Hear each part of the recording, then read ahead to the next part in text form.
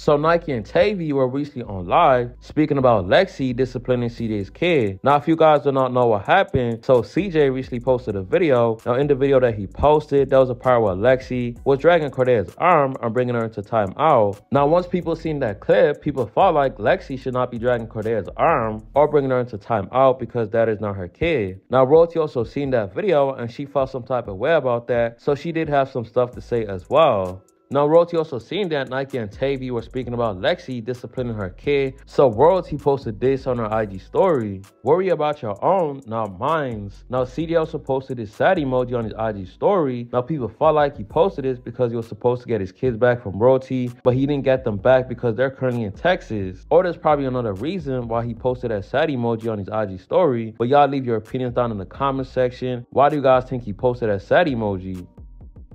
Hey y'all, we got Kaden here. Happy 12th birthday, Kaden. Turn up, we here. Down the clown. Down them clowns, boy. Down them. Knock them all down.